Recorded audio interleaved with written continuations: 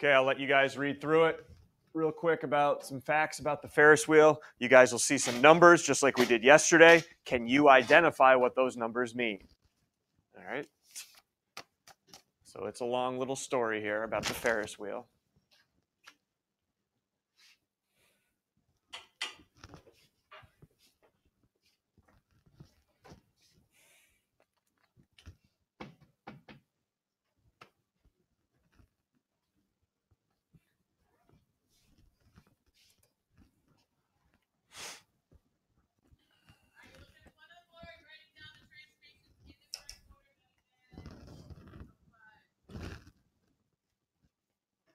All right, so here I'm just going to start going around the room today. I see the first number I see is 5 up there. It's because it says 5 feet above the ground. Lucas, we're going to start over on this side of the room. What's that 5 represent in this problem? That's my minimum is 5. Nice job. All right, Megan, it also tells me 130. What's that 130? That's my max. Yep, 130. And then if we keep reading here, Isabella, it says 1 full rotation takes about 8 minutes. So what's that 8 minutes? The period. And maybe it's only me, but this must be one big Ferris wheel. 8 minutes to take a full, a lot of stopping maybe. That's a long time. All right, sorry. I'm just trying to bring some real life into it. It won't happen again. God forbid. All right, I don't want to graph it first. You guys know how I roll. I like to see the equation first, and I know you do as well. So let's find A, B, and C right now before I graph it. All right, Matt, we'll go to you. Formula to find the A value? Okay, so it would be 130 minus 5, all divided by 2. So let me know when you find what the A value is. 62.5 is my A value, yep. And hey, I'm going to let you know in a couple minutes why that's incorrect. But we'll leave it there for now. Okay, I'll show you why it's incorrect in a second. Not your fault. C value. Maybe you guys can start thinking about it while we're doing the rest, why that's incorrect. C value. Alex, what's the formula I gave you for C value? Yep, divided by 2. So when you're ready, let me know what the shift is, the midline. 67.5.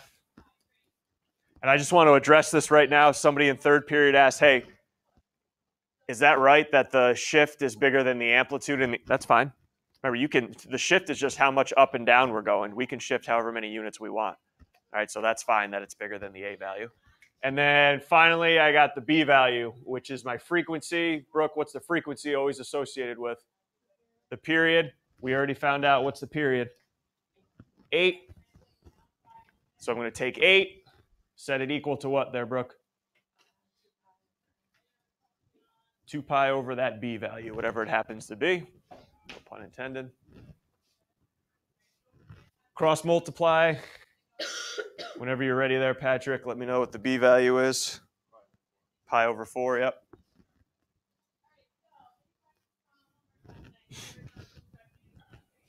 Everyone all good? Finding A, B, and C? All right, I just want to see the equation now. So y equals, let's see, A was 62.5. And we'll discuss in a second why that's not right. Cosine, because it's a cosine curve, it tells me. B value, pi over 4. And I'm just going what the problem says. It does say t, not x, so I'm going to put a t there. Plus my C value, 67.5. Okay. Any issues? That's basically what we did yesterday. All right, so what I need you guys to do right now for me, take about 2 minutes. Please set up your X and Y axes. Do not plot any points, though. That's where the hiccup occurs. Do not plot any points, but please set up your X axis and your Y axis appropriately right now. All right, I'm hoping we're at this point. All right, we've been doing this for a couple days now, setting up the X and the Y. So go ahead, take a second, set up your X and Y. Bless you, talk Zoom. Yeah, sure. Sorry about that, but here's your curve, everyone that's watching at home. Yeah. All right, sorry about that. You guys that I just called on, sorry, don't get any internet pub, but we already got a internet sensation here. Okay. You guys have any questions about the curve? Why we're flipping it, more importantly. Do you see why we're flipping it? Because we're getting on at the lowest point. All right, here we go. This is what I was trying to do before, is try to pull up a picture of a buoy. Anybody? Do we need to pull up a picture of a buoy, like the pendulum? I won't even, sure, here you go. Water.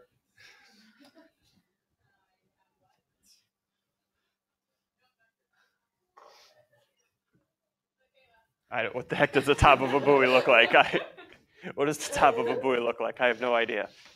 Oh, there you go. All right, it's bobbing up and down. No top. All right. There's different kinds, right? Like, I don't know. I'm not even going to. All right. So there we go. All right. This one's going to be a little trickier too. So go ahead, read through it, and then we'll talk. Because there's a couple numbers up there.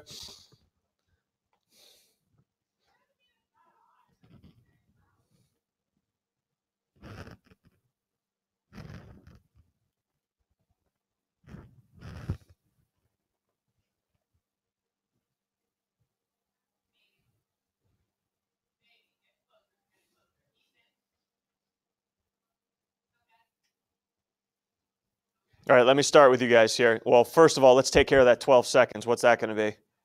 Period. Okay, so we can answer part C. What's the period? 12? 12 seconds. All right. Where's this buoy start? Which is what? 3 feet above sea level, right? 3 feet. That's where it starts, and it bobs up and down a total of 6 feet. Okay, so keep that in the back of your mind. So the first question I'm asking you, because I don't provide it, is what type of curve should I use?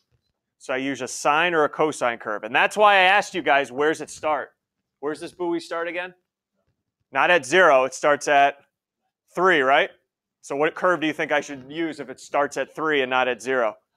Cosine curve. Yep. So we're going to use a cosine curve. And anytime, please stop me, especially on this one, because this one can get real confusing. All right, what's the amplitude? Well, you already have a formula for amplitude, which is max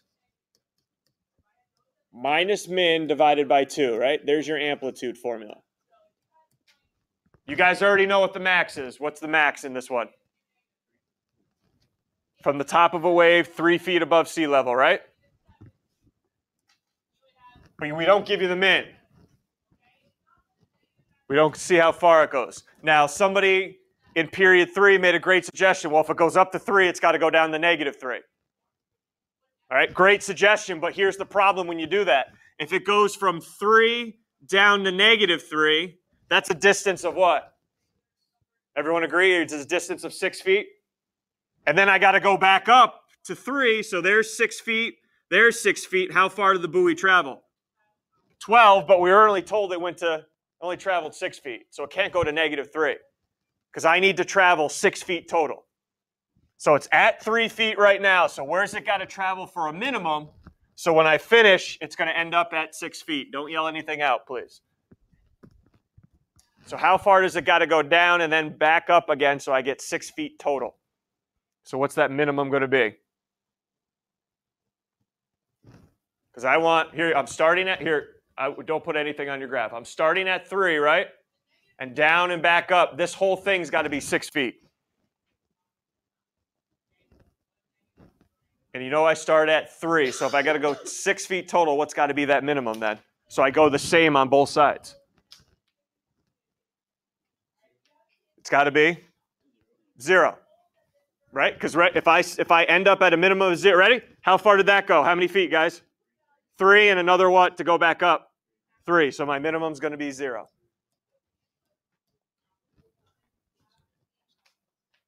So 3 minus 0 divided by 2. What's my amplitude? 1.5. All right.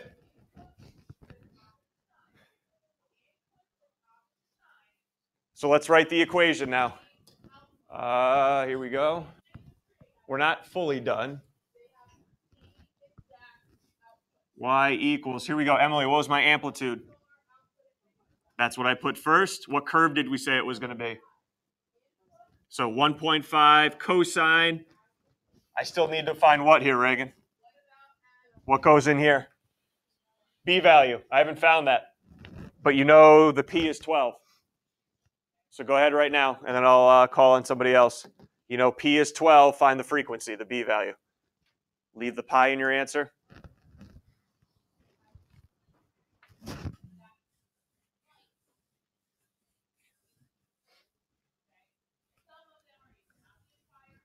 Got it, Reagan?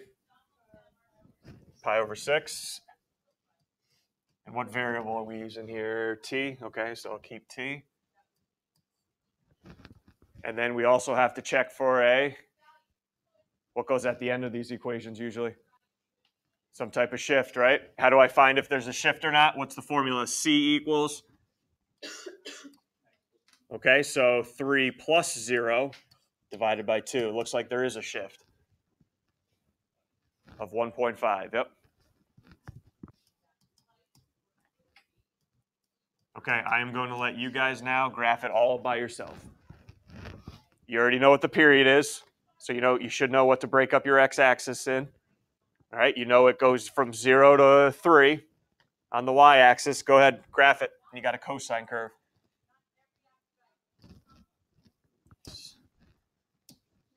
Okay, everybody good with what the graph looks like? Starts at its max of 3, goes to the midline, 1.5, minimum, midline, max. All right. Any issues with the graph before we answer part E?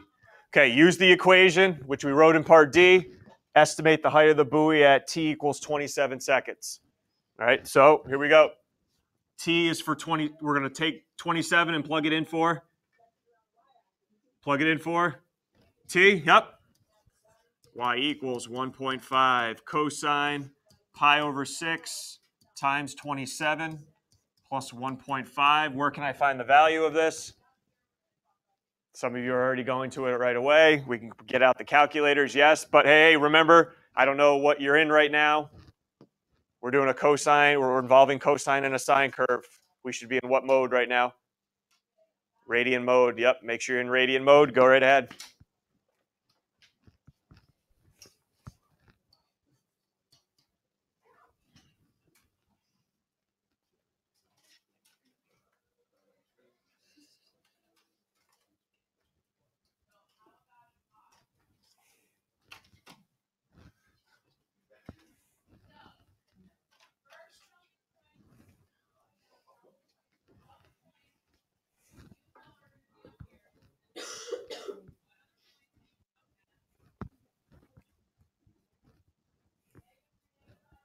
Or if you want, store 27 in for x and write the equation that way too.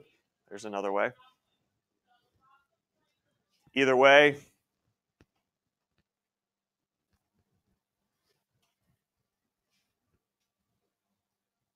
we're coming out with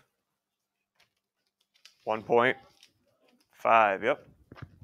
Hey, I do like to check, especially you guys here, because I know I got a pretty strong group in this period. How could you, no calculator allowed.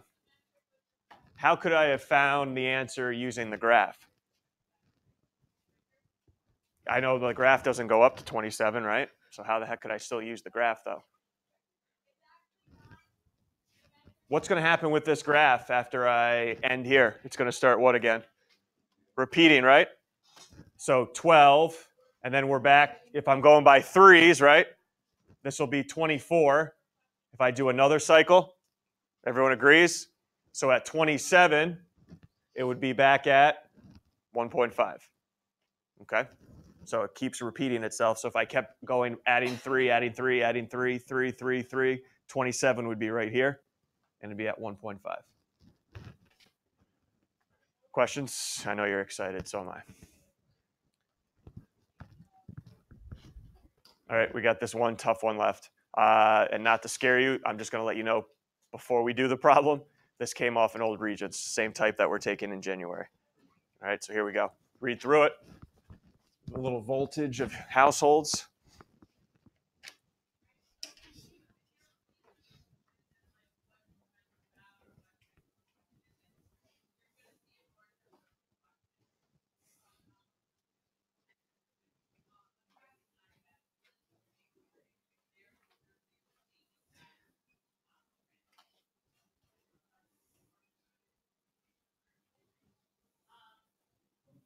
Okay. Unfortunately, I always have you guys try to eliminate something that you know it can't be, but unfortunately, what's the amplitude of all four choices? $1.20. So I can't get rid of based on the amplitude. All right. What is the difference of all four? What value is different in all four? Name that value that's different in all four. The frequency. Everyone agrees the B value is different in all four. And I know from this unit, frequency is always associated with the what? If you know the period, you can find the frequency. So what we need to do is, based on this whole 60 cycles every second, we got to figure out what the heck the period is, because it's not 60. So what I need you guys to do is dig deep, go back in your packet if you need to. Not the formula, but what does period mean? What does period mean? Me too. That's how long it takes for what? How long it takes for one cycle, right? How long it takes for one. Well, what do we know? We know how long it takes for 60, cripe, 60. But I need to know how long it takes for one. So I know 1 second, right? 1 second, that's 60 cycles. Can you guys come up with any way to figure out one cycle, if I could spell it correctly?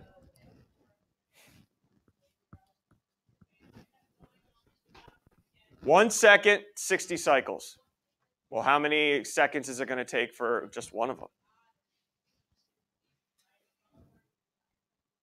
Well, why don't we do this? Ready? 1 second for 60 cycles, right? 1 second, 60 cycles.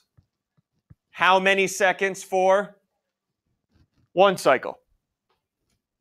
All right, so again, 1 second for 60 cycles.